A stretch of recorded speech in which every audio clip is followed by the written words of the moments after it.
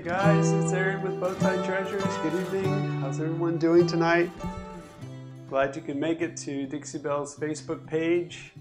I'm Aaron with Bowtie Treasures and I'm a Dixie Belle content creator, and I'm here to demonstrate tonight, as I am often many Saturday nights, and I'm going to be working on this old wardrobe behind me, and I think it's 1940s-ish. Last night on my Bowtie Treasures page, we applied some wood you bend molding. My goal here is to take it from just a rustic rural piece to more of an upscale. So I guess we're upscaling this wardrobe tonight. I've already cleaned it with white lightning and applied white Voss. And then also the next step is I apply Dixie Belle's French linen. So that's where we are at this point.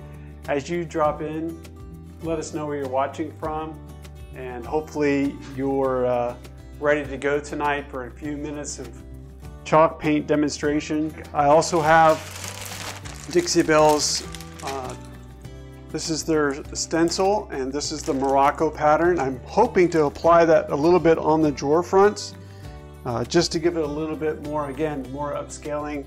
And we'll see if we get time to get to that tonight, but that's on the schedule. I've taken the mirrors out, and those are just a little bit easier for me to work around so I can get into all the details.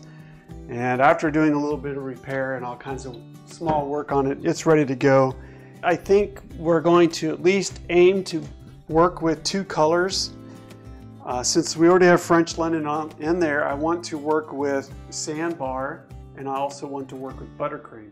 So a 3-color palette. Basically, French linen will be the darkest color, and then sandbar will kind of get us a little closer to buttercream, and buttercream will be more or less our highlight color. So that's our goal tonight. A couple brushes, or a few brushes that I'm going to try and use is we'll use Dixie Belle's Mini. That's always a great go-to brush when you're working with large flat areas. I'll keep in hand the oval small. Those two are definitely great favorites of mine. And then I have a flat small. This will be really good to getting into the details of the wood you bend molding. So those are 3 brushes that I'm going to have on hand, and we'll just grab them as we need to. I'm not going to be really doing a blend technique, but I'm going to be layering from the standpoint of we're going to go from dark to light, and you'll see how I demonstrate that tonight. But I'm going to grab the first one, and that's going to be the sandbar. We're going to go a little bit backwards. Sometimes you can, when you're chalk painting and you're doing some depth to your piece, you can go, you can paint light and then add shading and shadows around your decorative elements. We're going to let that color stay where it's at. Let me give you an example, and let's bring the camera in a little closer, and you'll see how these layers are going to work. Let me show you what I'm talking about. The first thing, you're going to notice that I'm going to leave the coloring. So watch how I use the brush, but I'm not going to put the paint into the grooves. I want to let the paint, I want to work around that. So as I paint, the low lights, if you will, or the darker color will stay around. So I don't have much paint. It's almost like I'm dry brushing, but I don't want to push paint. I don't want to wipe out the French linen altogether. And when you're doing this, let that French linen or your original color still be there, and you're going to get what I would consider or somewhat of a layered look. I mentioned the word upscaling, but really the biggest thing I'm doing as far as upscaling is the wood you bend molding did that. And then the technique that I'm doing is creating just a nice soft effect. So anywhere that you want to create a darker area, just don't put lighter colors there. So in this crack area there, we will leave it with no extra paint other than the French linen. So as I go over it, I'm not pushing any of this paint into the crevices. I'm going over my molding. So in a sense, I'm not working backwards, but it's just a different approach to take while you're working.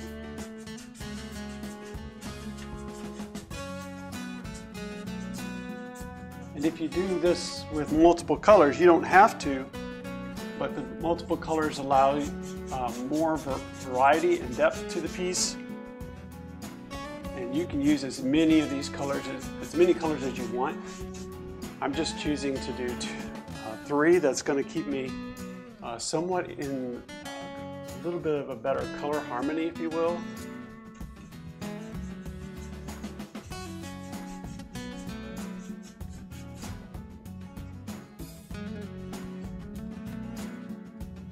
And the other thing that you can do as well is you can decide if you want to start fading. So maybe you want to have a lighter color at the top and darker at the bottom. That's another approach you could take. I'm not sure that that's how I'm going to go, but I've done that many times.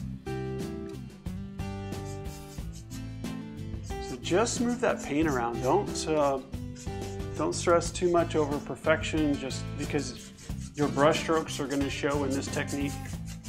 And I'm not putting much paint on there. I don't know if it's going to catch it, but there we go. Just enough to keep it light, and then I'm going to use a little bit of wrist action there to just feather that around. So I'm really not covering up all that French linen. I want to use it to my advantage.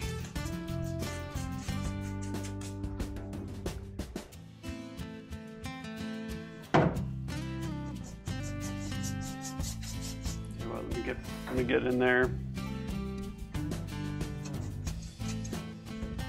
If you ever, technically if you had to, you could always come back with some French linen and kind of bring some of that back, but I would use the same technique. Just don't do too much, because you'll be going over your previous work.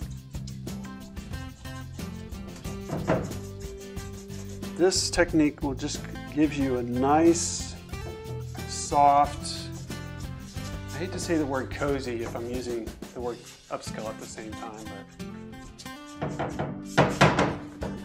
but I've ordered a new lock, so my door just kind of clanks around.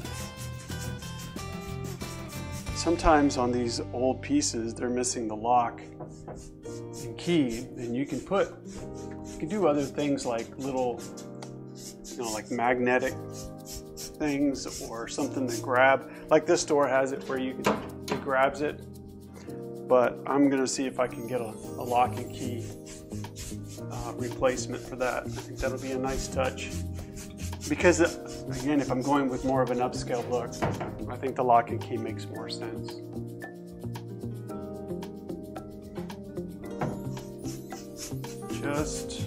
And if you go back and forth, up and down, left and right, crisscross, it's going to give you a little bit more of that maybe linen look.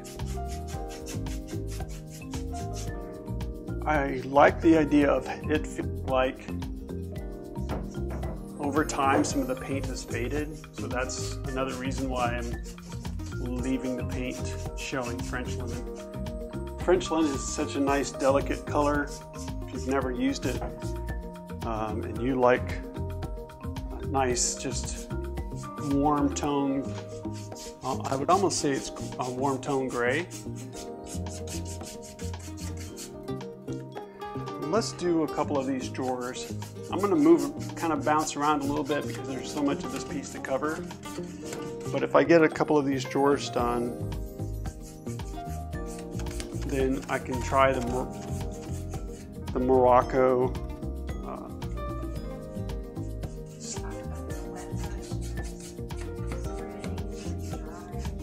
So this brush, all I did was mist it slightly. It is not wet. And that gives you the dry brush effect, if you will. You really do want, and you can do as many layers as you want, and you can use different brush size types. can get in a little close on that area. Let me see if I can show you what we're talking about on the technique. So you see there how it has very much a brush stroke. Okay, and then look up here. See if it'll adjust on you. When it gets up near the top, it's a little hard to see. But yeah, you want very much you want to see the brush strokes.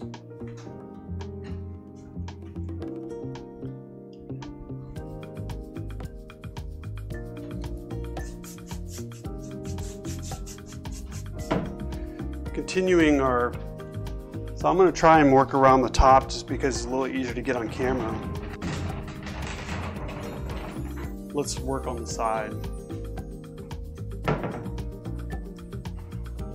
And maybe that'll give us a little bit better lighting. So you think about where you want the eye to be, focal point. And I'm going to keep the French or the sandbar towards the middle. And I'm going to leave more of this French linen towards the end. I'm not going to be totally covered, and I like how it's catching some of the original, not original, but the character dings and all that. So here's our would you been molding, and what I want to do is I want to leave the French linen around the edges. So as I put color down, I'm purposely not going to put the sandbar in the corners because I want to leave that almost vignette of darker color.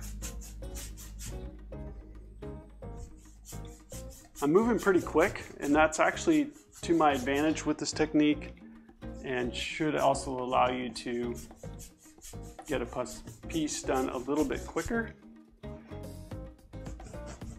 And this will dry pretty quick because I'm not putting a lot of paint down. You see how I'm just going over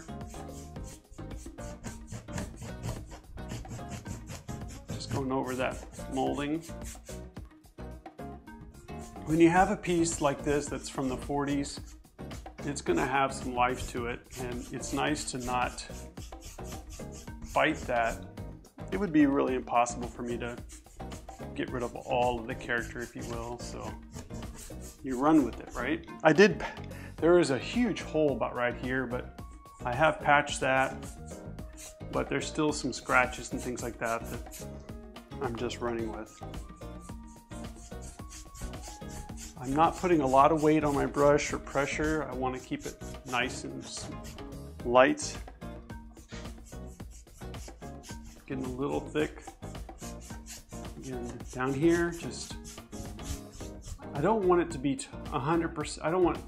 I want some paint to get in there, but I'm only going in there when my brush doesn't have much paint on it. I don't want it to be freshly painted looking. I just don't want it to be heavy. Remember, I have one more color to go. So we are doing some layering of different tones. So I started with French linen. Right now I'm working with sandbar. And then I've chosen for now Buttercream. But I say for now because sometimes I need to go a little lighter than I thought. And Buttercream is, as you can imagine, is more of a cream and not like fluff or cotton. So we'll see. I might still come back with a cotton or a fluff and even push the highlight more. But what I'll do is I'll process this video later for my YouTube account, and if I add any more colors to it, I'll state it there. But love for y'all to check that out as you have time. And all right, let's do one more side. And by that time, I'm not doing all the way down. I think that's going to help us tonight stay focused up above.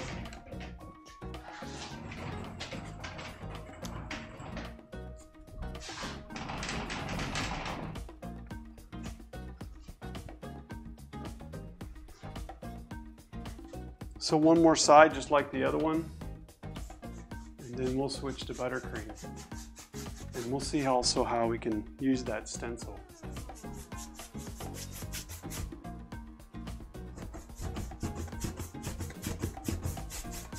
If you don't have a mini, you could still use an ovals type brush. There's a chance that if you wanted to, you could try the Scarlet, but I'm not sure that you're going to have it as effective. There's not as many bristles on, so for example, there's not as much potential for those little areas because there's not as many bristles on the Scarlet. So although it might work, it might be a little, and the brush is stiffer. I'm really using a lot of this brush.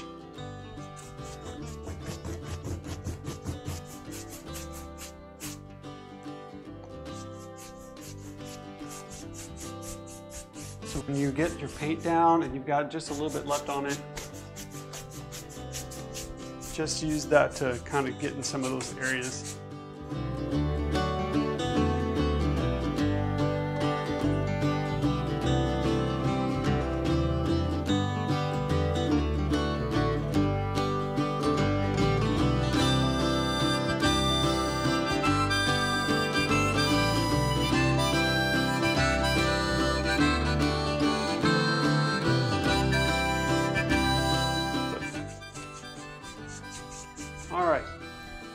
I'm going to put this brush in water. We're going to switch to Buttercream. We'll go back to the front, let this side dry a little bit. I'm going to switch to a different mini. Let me swing this back around. So by now you should be able to see two tones, a darker and a lighter. But we're about to even make it more dramatic or drastic because we're about to add highlight color. So this is Buttercream. It may communicate as more of a white, but so here I'm just going to hit the edge. So now we have dark, medium, and light tones on here. Same technique as before, but I'm not putting as much.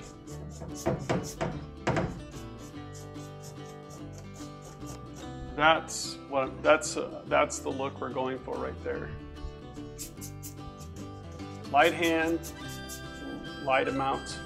Now this brush already is got a little bit extra water in it because I used it earlier today, but that's okay.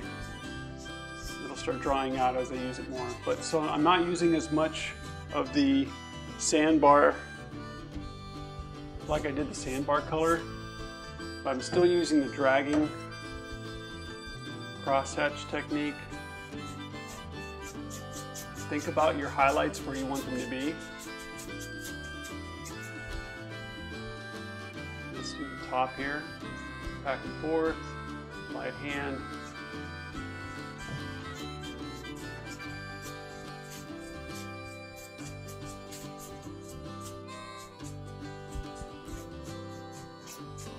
That's the beauty of doing a 3-color technique is you have a medium, light, medium tone, mid-tone. So that's the difference, and you can see just from here, this side to that one up there, how the highlight is going to add. So let's work on this.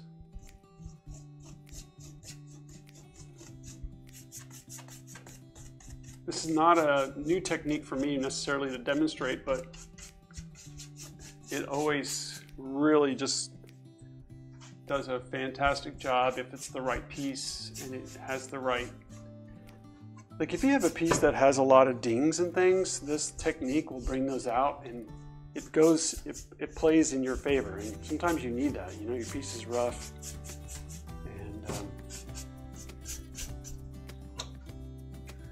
What do you have your furniture on that you can roll it around like? So I just have carts that you can get at pretty much a hardware store, Harbor Freight kind of place. I think if you go to my website, bowtietreasures.com, and look at my shop menu, there's a link called Amazon, and I think you can see those carts there. But yeah, they're just just regular rolling carts. They're pretty standard for me.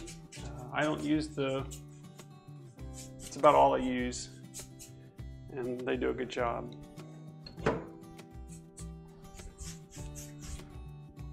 Let's do this front of this drawer now. The hardware that was on this was so big, and it was grinding whole circles, and you can see it on this particular drawer. I tried to patch it, but that's really hard to do on a flat surface. So that's one reason I'm going to try the Morocco pattern on here. It's almost like disguising it a little bit. The hardware I have on here, so I'm not using the hardware that came with it because I'm not really sure that it was original, but I have some really nice antique hardware that I polished up. But I think it's going to look fabulous on here. Continuing the upscale plan for this project. Again, I'll go back and do the rest of the piece later, but I just wanted to show you how the technique is coming along, how I'm going to do the whole piece.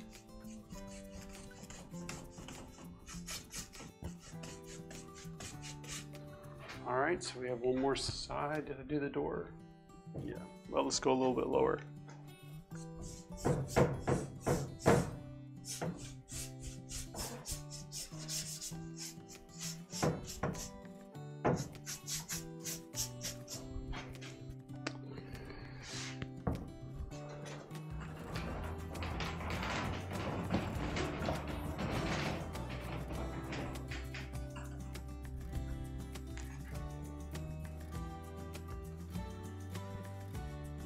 For me, the only reason I chose these colors, as I said before, was that they were pretty close in value and they all had about the same color harm. You know, they're all warm, and I didn't want to do a stark white. Buttercream's a good choice for that. Drop cloth might be another good choice. I almost painted this piece in dry sage to start with, but French linen just screaming like you need to use me, and it was a good choice because French linen goes well for a piece that has a little bit of a country cottage and casual feel to it. So do you see it now? Do you see how the darker colors fading out? Instead of painting this piece, to give you an example, some people might paint a piece like this, Buttercream, and then come back in with wax or dark colors and do the shading. I'm working backwards. Both are good and right. I'm having a little bit of the other color come through, so I'm painting a little too soon, but that's okay. Remember, I'm keeping my focus towards the middle and fading away towards the edge.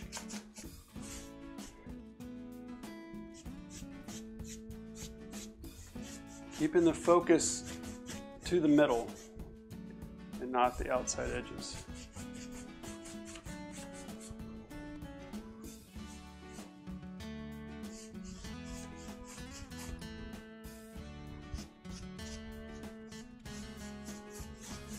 All right, I think that's pretty good. And if you do something like this, it's very forgiving, meaning it's all gonna work its way out and just be beautiful. You may have to come back over this a little bit later on after it's thoroughly dry.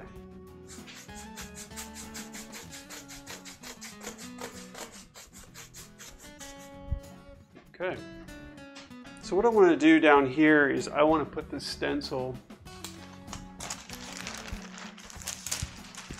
I was trying to remember last time I used it. It's got teal on it, and I'm trying to remember that project, but so anyways, what I want to do is I actually want to use the same technique, but I want to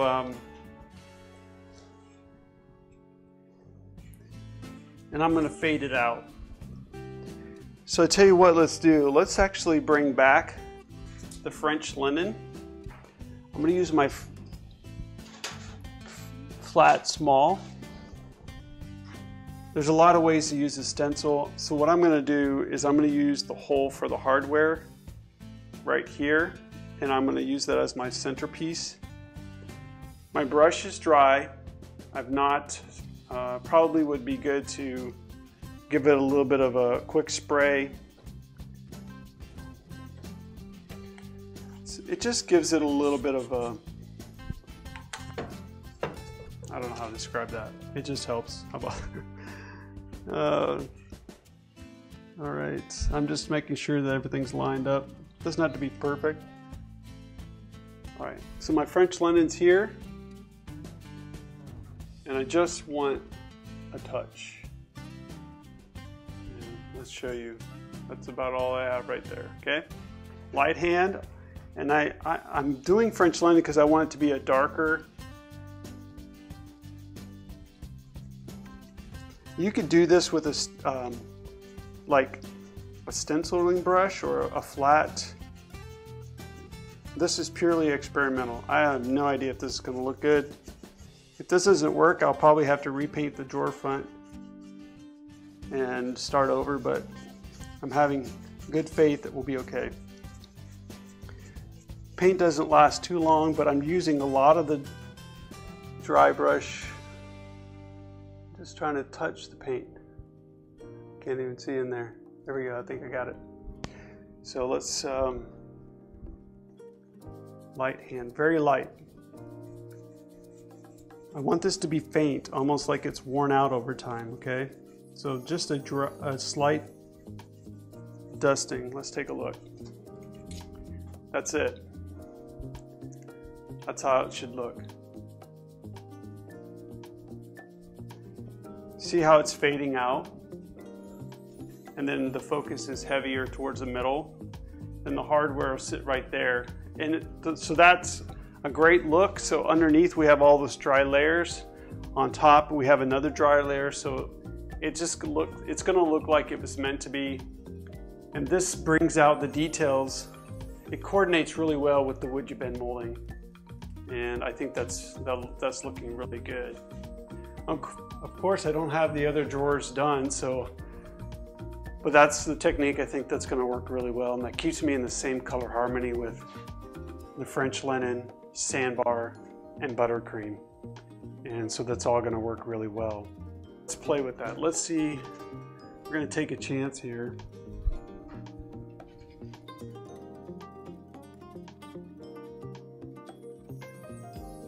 So some options here that we can do is I can fade around, but I think what would be kind of cool to do is see about, I tell you what, let's do like a reverse highlight. Again, purely experimental. You're seeing, I don't even know how it's going to look, but so what I'm going to do is just do the corners, okay? And then we'll move the stencil down. A little bit of, not much paint at all. I literally just touch the brush to the paint. And I want it to be very light. Just a dusting. I don't even know if that's the best word, but I do not have any kind of adhesive or anything on this. I don't want much of it. What brand is this? This is Dixie Belle's, one of their 3 stencils. So that's it. That's all I want. I don't want this to overpower the wood you bend or anything else I'm doing. So the name of this one is Morocco. Morocco.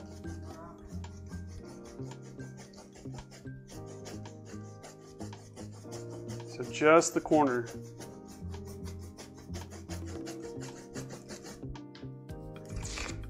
If you didn't do enough, you could always put it back. It's not like, and I'm using the corner as my guide.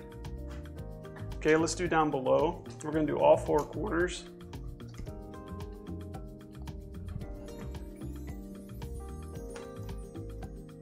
So again, I'm using the stencil as my spacer. I think that's perfectly fine to do.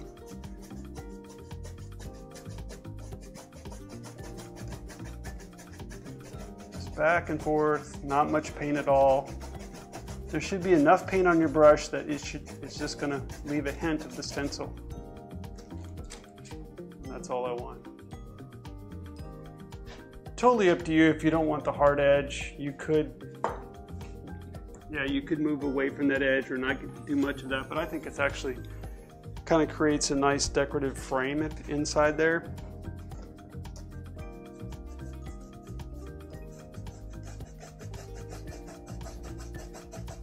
This is the kind of the experimenting that I encourage you to try. The cool thing is Dixie Belle's got so many products that it gives you that opportunity to try some fun stuff. And that just totally takes it to the next level, doesn't it? Do y'all agree? What do y'all think? So we've taken this old, rundown, tired wardrobe and we're taking it to the next level. And you've seen it. You've seen me do it here. I'm not doing anything that you can't do. It's just a matter of experimentation and having fun. So it's really great.